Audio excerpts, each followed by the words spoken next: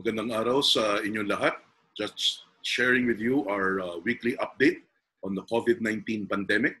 This is as of April 15, 4 p.m. Manila time. Most cases reported among 210 countries affected already by COVID-19 pandemic is still the United States with 614,246 cases. Second is Spain with 177,633,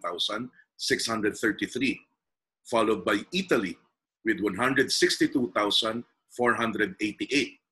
Then France and Germany with also over 100,000 cases reported. In Asia, China still tops it with 82,295 cases, followed by Iran with 74,877, and Turkey with 65,111. Israel, India, South Korea have 10,000 and above number of cases.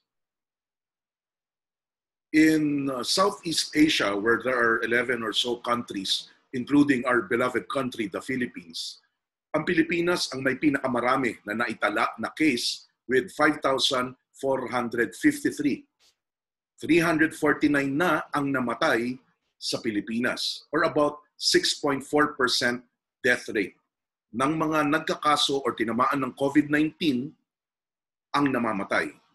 Ngayong April 15, 2020, as of 4 p.m.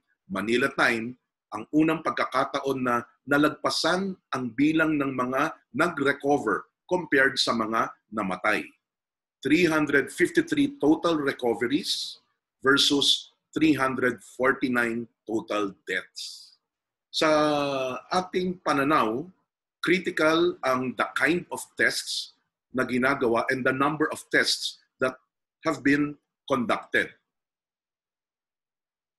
So far, sa bawat 1 million population sa Pilipinas, 415 lang ang na-test.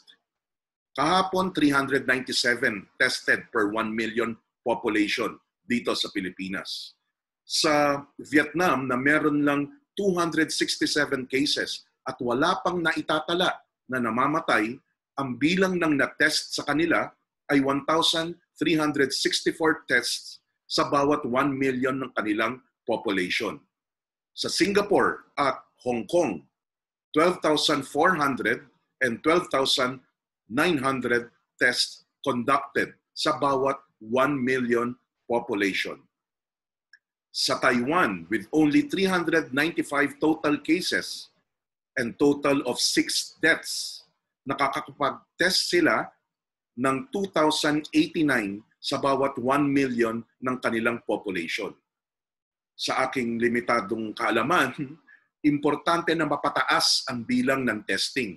Kasama na dito ang klase at tamang pagkakagawa ng testing.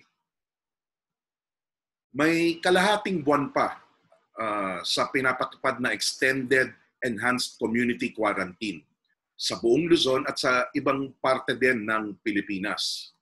Sana tuloy-tuloy pa rin ang ating pagsakripisyo at pagsunod sa mga pinapatupad tulad ng stay at home, go out only for essentials, wear masks if lalabas, social distancing pag nasa labas, proper hygiene, paghuhugas ng kamay, at palakasin ang ating immune system ng ating pangangatawan sa pagkain ng tama at pati na rin siguro ang pag-e-exercise ng regular.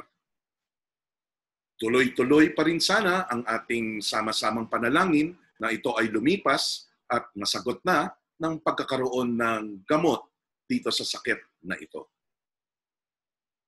Muli, ito po si Armand Bengco mula sa inyong kapatiran sa Kasaganaan Service and Multipurpose Cooperative na nagbibigay sa inyo ng update tungkol sa ating COVID-19 pandemic.